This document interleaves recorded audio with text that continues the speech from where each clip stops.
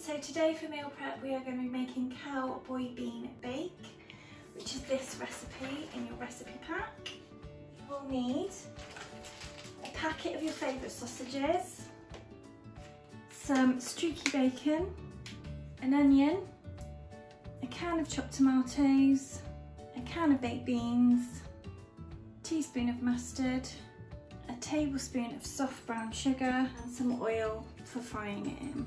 So first of all we're going to weigh out our sausages and bacon. So the recipe says 225 grams of sausages, which is going to be about half a packet of sausages.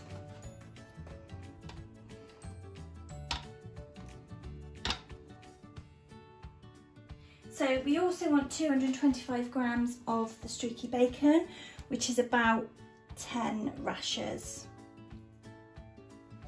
Okay, so I'm going to cut up the sausages and the bacon. Because this is raw meat, I'm using a red board like we do in school.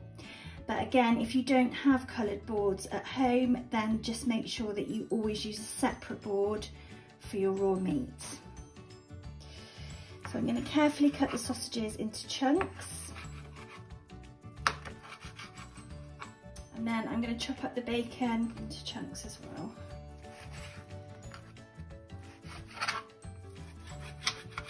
Right, so I'm going to put that to one side for a minute. And then I'm just going to wash my hands. Very important to wash your hands when you've been handling raw meat.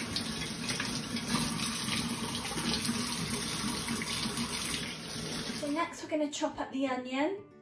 So I'm using a green board for this. Use the bridge grip that we use in school first. And cut through half the onion and then peel the skin off. So once you've got all the skin off your onion, lay it down flat on the board like that. And then use the bridge again to chop it in half again.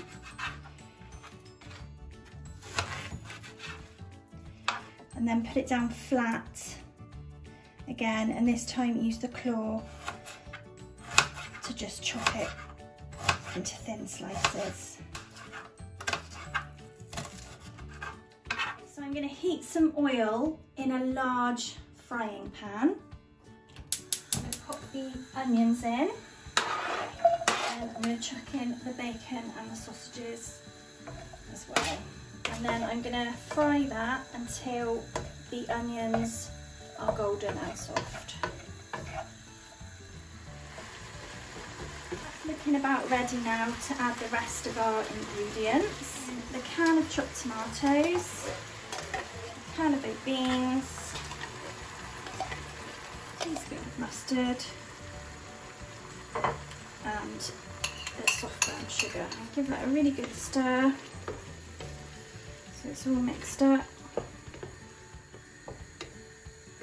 All you need to do is turn down the heat to a medium heat, pop the lid on and leave it to simmer for about half an hour, but make sure you come back to it at regular intervals and give it a stir so it doesn't stick to the bottom of the pan. Once it's been simmering for about half an hour, it should be ready to serve up. And that's how we make cowboy bean bake. Bye everyone!